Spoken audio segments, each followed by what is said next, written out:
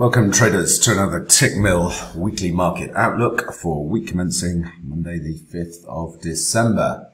Okay, let's jump into the data slate for the week ahead. This afternoon in the US we will get services PMI data and non-manufacturing ISM, which is looking to come in at 53.5, below the last reading of 54.4, but still technically in the expansion zone. We also get October factory orders looking for 0.7% print there.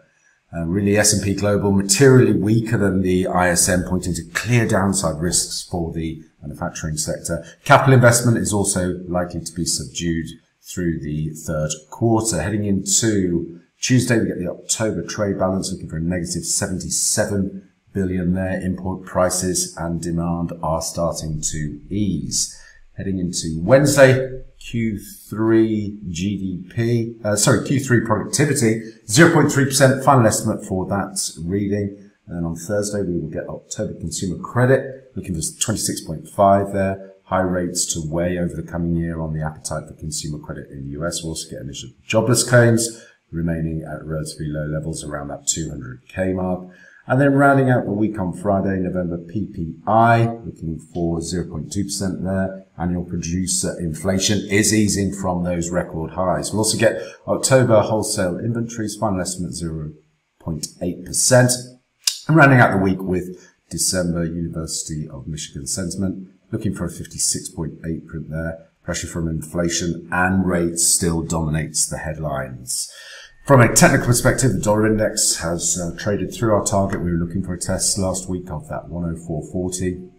We hit that in the overnight session. And what I'm looking for now is a three-wave corrective move back into the trend channel resistance. So something in this 105.50 area. Watch for bearish reversal patterns there to redeploy shorts. Looking then for a test of this weekly projected trend line support in the midpoint of the broader channel that we've been trading in, looking for 102.90 as the next downside objective. At this stage, we'd really need to get a close back through the 107.90 area to suggest a more meaningful low is in place. Moving to the Eurozone. In terms of the data for the week ahead, we don't have anything on tap tomorrow. We have Wednesday then, Q3 GDP in the Eurozone looking for 0.2%. That's the final estimate. And that rounds out really a pretty light data slate for the Eurozone this week. We have had some PMI data out this morning, and that's coming broadly in line with expectations. October retail sales negative so far this year. Weakness is broad-based in that sector with the recent rise in rates in the Eurozone pressuring consumer appetite. We still have obviously the ongoing conflict in the Ukraine. So from a technical perspective, the euro dollar, we're still looking for a test of this 106.20 area, which coincides with this weekly projected trendline resistance. From there, I'm looking for a three-wave corrective move. Certainly think about a retest of 103.60, potentially down to 103 at this stage. If we take a close back through 102 to suggest a more meaningful high in place.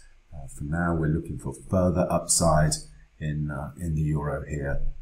Once we get this initial test of the those 106.20s, then we'll look to reload on the long side after a three-wave corrective move. Into the UK, in terms of data for the week ahead, what do we have? Again, pretty light slate.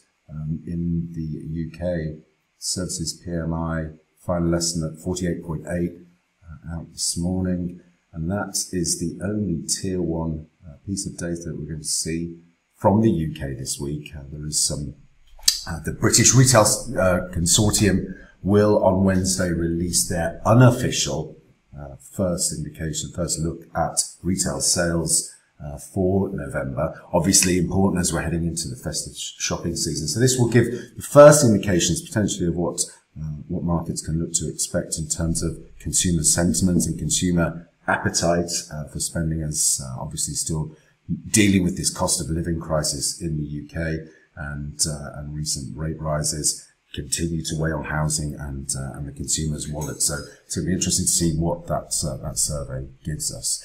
So from a technical perspective, sterling traded through our target last week. We're looking for 122.14. We have achieved that. So what we're looking for now is, as we test into this 123.60, I'm looking for some consolidation here, three-wave corrective move. And we'll take another look at this trend line support, trend channel support, these prior highs back into that 121.50.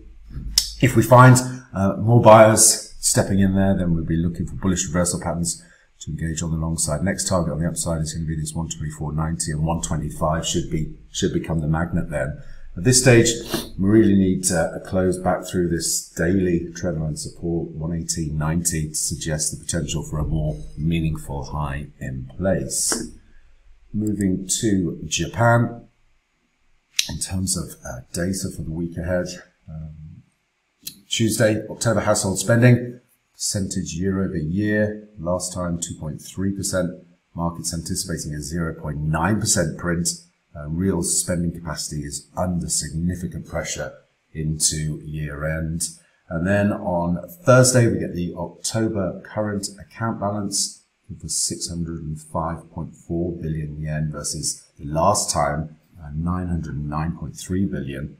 Surplus under pressure from that weekend, which has been correcting in recent weeks. So from a technical perspective, with respect to the dollar yen, we have achieved the 133.98 target. So our next target on the downside now, we're looking for a test into 132.15. So I'm looking for any pullbacks initially into this 136.20. Watch for bearish reversal patterns there to engage on the short side, looking for that move down towards 132.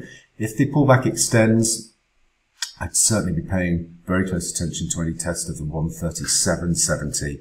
And any reversal patterns from there would also be an opportunity to engage on the short side. At this stage, we'd really need to see a close through trend channel resistance coming in, 139.50s, to suggest a more meaningful low and a broader corrective phase to develop.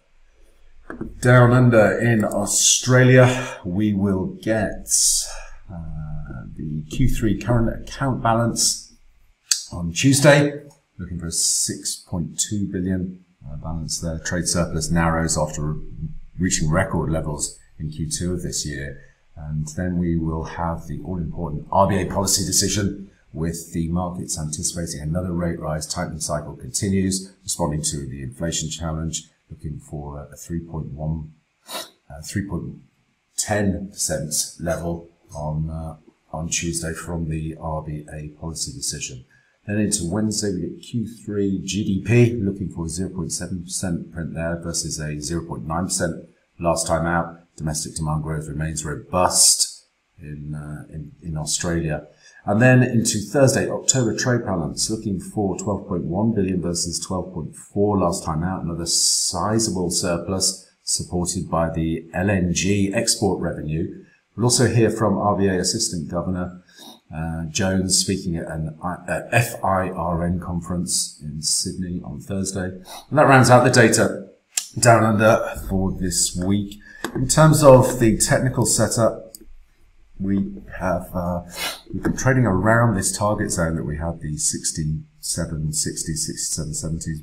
Broke out into the back end of last week. We're consolidating again. What I'm looking for now is a test of this 68.90. From there, I'm looking for any pullbacks back into the trend channel support and the pivot here, 67.60s, to re-engage on the long side. And we are looking now for a test of the 70 level. Got weekly projected range resistance coming in just below there, 69.95. And that concludes the weekly market outlook for week commencing December the 5th. As always, traders, plan the trade, trade the plan, and most importantly, manage your risk. Until next time, thanks very much.